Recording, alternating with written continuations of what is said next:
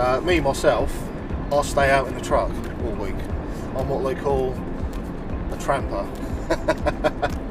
Which means that you come out on a Monday and basically this is my living space until the Friday.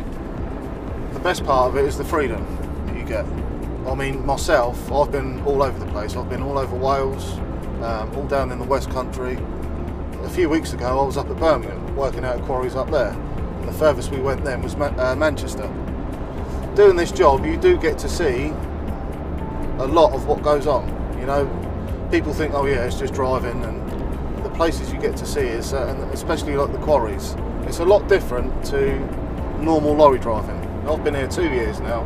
Before I came here, I'd never driven tippers before. Mostly what you'll do when you're driving 8-wheelers or tipper trucks is you'll deliver to sites that are doing groundworks, and that is basically the preparing of the ground before they actually build on top.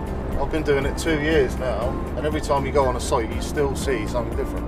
And especially when, you know, you drive past a site one day and there's nothing there, and 2 weeks later they've built, you know, full-grown houses on top.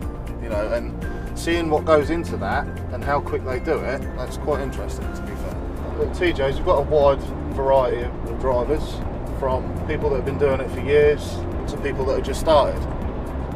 As long as you've got, you know, a general knowledge of lorries and the area that you're working in, it's easy.